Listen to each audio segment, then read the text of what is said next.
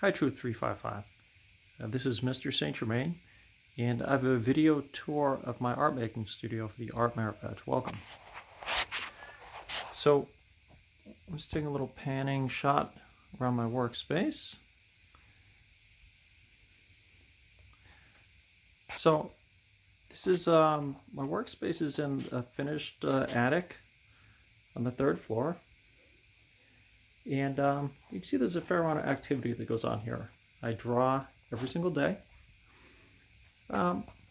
This movable wall you see is that actually came from down the street. The elementary school was throwing it out, so I asked the principal just to verify that it was garbage, and she said that I could take it with me, take it home.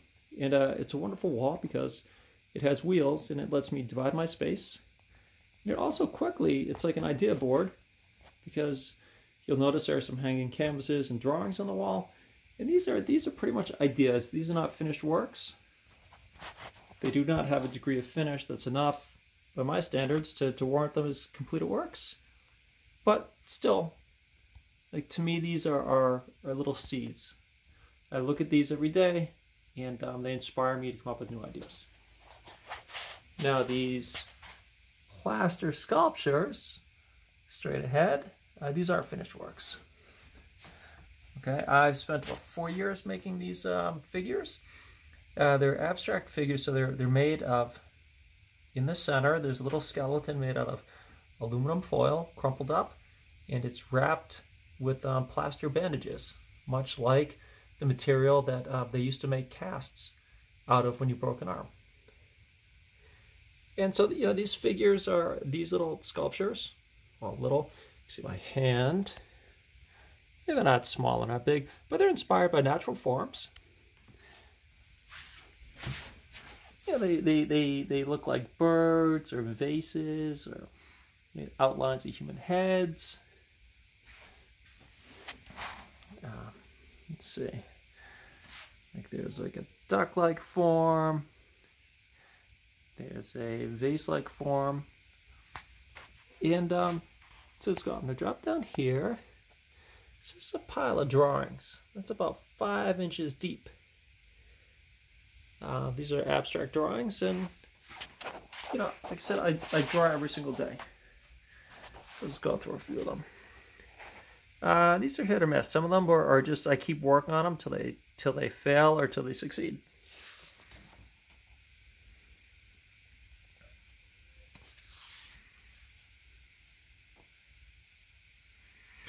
Okay, let's slide over next. I had these in storage, but I thought I'd put them out just to show you. These are some rapid sketches I made of birds in the backyard a few years ago.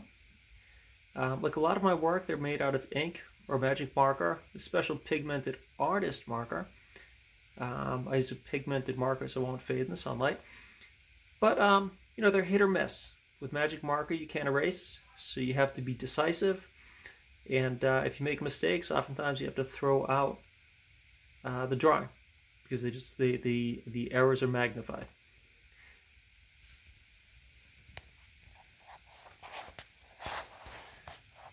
So here's my big work table. Try to get a better shot here. It's a very large table. It's made out of 2 doors on sawhorses. It's my work table, but now it's functioning essentially as a platform on which to store my hundreds of drawings. So this, over the past year, I'm estimating that I've made about 500 drawings. I draw in the morning and at night, and just about every single day. My goal is every single day. Once in a while, if I'm not home, I can't really draw. Let's zoom in a little bit. Let's give you an idea of what's going on here. So you can see this. So here are a few piles of more bird drawings, and I have them organized. I try to keep my workspace very organized. I have some that I'm going to be posting up on social media. There's a pile that I've already put up on social media. And these are my rated B, meaning that in my mind they're not quite my A game, but they're good enough to save and look over once in a while, and perhaps they they'll inspire me to do other artworks.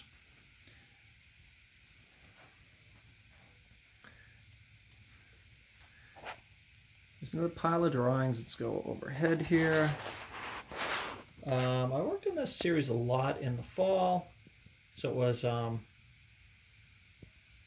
India ink, which I applied with a brush or a rag. And then when it dried, I used a pigmented magic marker. Now these are abstract drawings. But what I like when you put down black ink and you rub it around a bit, it starts turning into what we were talking about in the Art Merit Badge, value. Like the dark reads as far away, or shadows. The white reads as highlights. And the sort of gray areas read spatially in between. So it almost starts being reminiscent of a photograph. So, shadow. So here's a little abstract drawing of, I do a lot of things like this. I put together little cube-like forms, fill them up with circles, and this is sort of like an abstract version of a bird.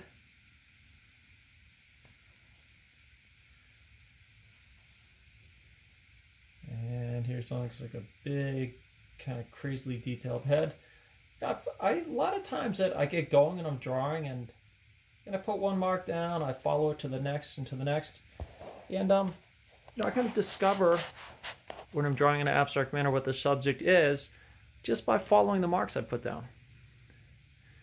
And again, the challenge with using a marker is that it's very unforgiving. If you slip and make a mistake, you've really got to make a good effort to put a mark next to it that makes it look like it's not a mistake. Or oftentimes you just have to throw it out. Before throwing out a work, I will take scissors to it and cut it into smaller pieces to see if it will work in another, perhaps in a part of the drawing will work. Here's some more sculptures up here. These were just, a lot of things I do, I just kind of, I play around with material. So it's kind of, it's a conical form. I just took some aluminum foil. Sorry about that. And I made like a, almost like a cone, like ice cream cone form. Out of aluminum foil, I filled it with plaster. And, I made a bunch of them. And to me, they kind of look like little tents or little figures or sailboats.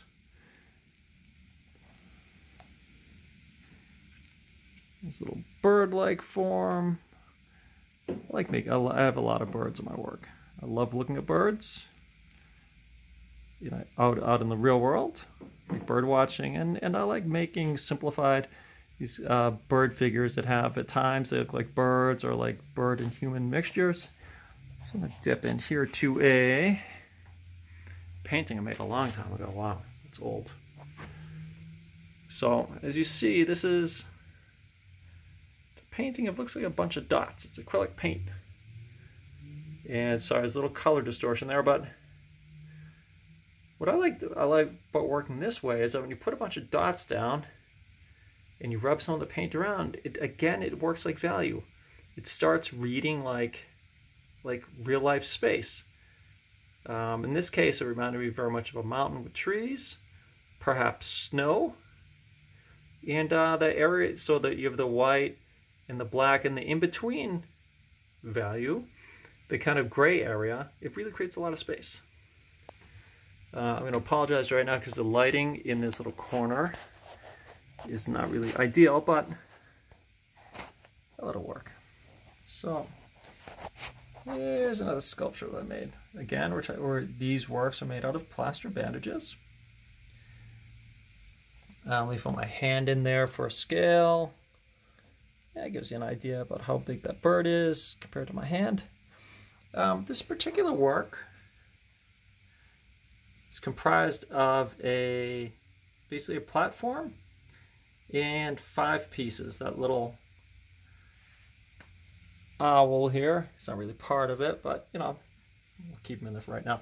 But this work with the platform and the 5 pieces, it came about in an interesting way.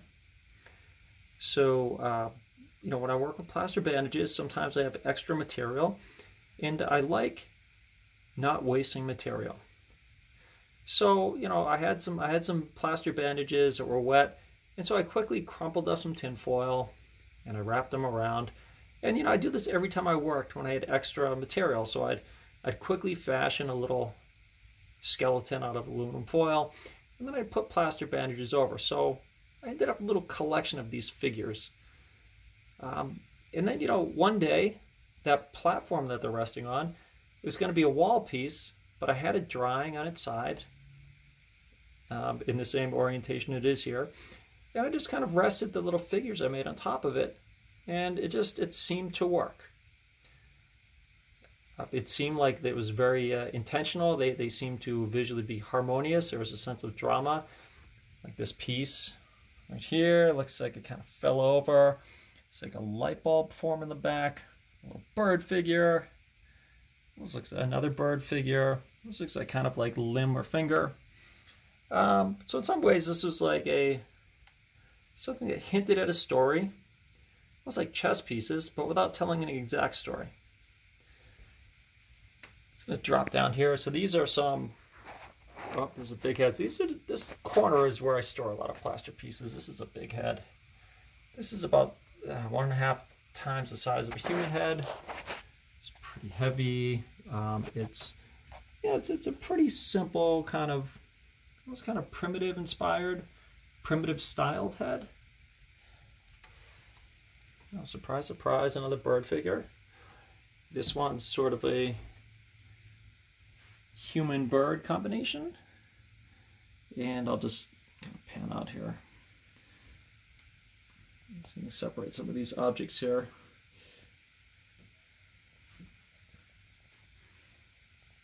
Now I have this kind of seated figure. That was an interpretation from that's an interpretation I made of a sculpture at the Museum of Fine Arts.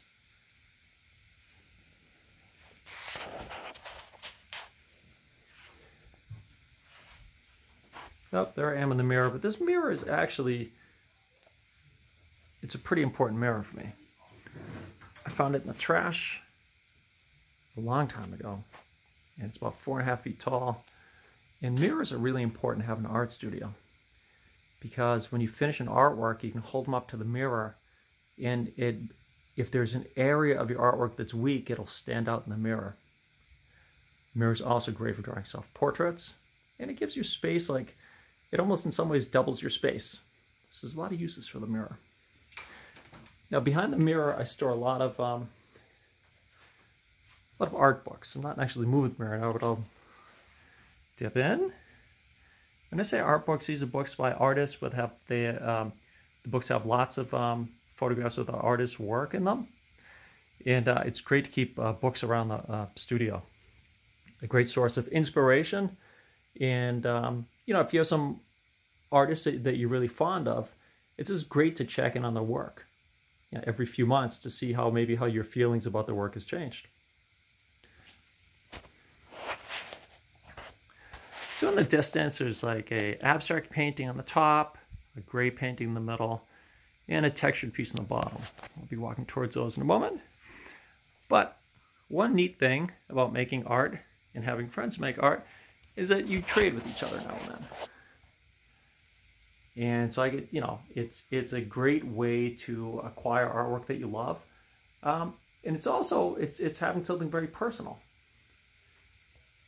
And I just love art. I love swapping for art, and it's just neat. So because I look at these artworks, and in addition to just loving the artwork, you know, it gives me it leaves me with the memory of some friends who I don't see anymore because they've moved away.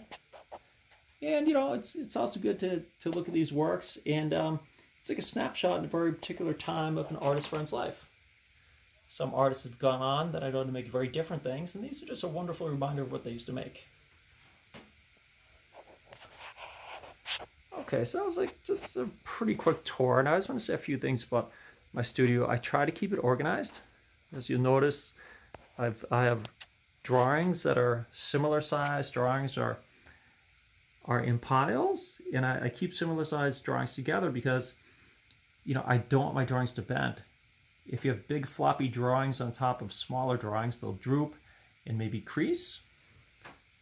And I try to just keep really organized. So look, here's a little plastic container, and I just have screws and nails and pins. You know, things that could be scattered all over the place, but you know, little seemingly insignificant items that are really important when you need them. So if you have them set up in areas where if you have them set up in an area which you know where it is, they'll be ready to use the instant's notice.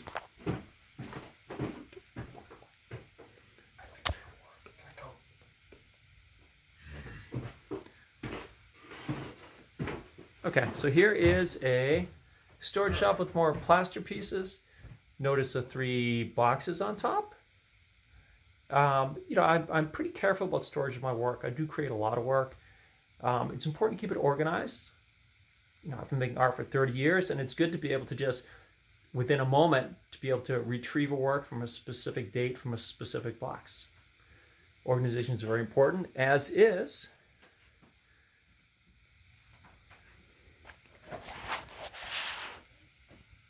keeping failed works or works in progress on hand, just ready to go, because you never know when you look at a work if it's going to inspire you to finish it.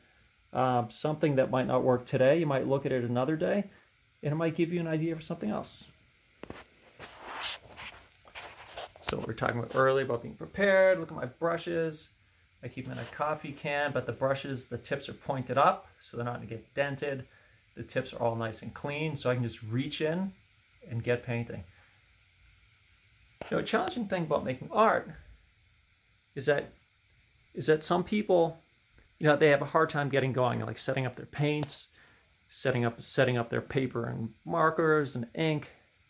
But I keep my space set up so I can literally sit down, reach over to the side, grab my marker and my pad of paper and get going. You know, if I'm doing a still life, I have the still life set up right beyond my chair, so I can just drop in and get to work. Same thing with my brushes and my paint. I keep all my materials close by and ready to roll. So it's not a big production about getting set up. I'm not wasting my time setting up.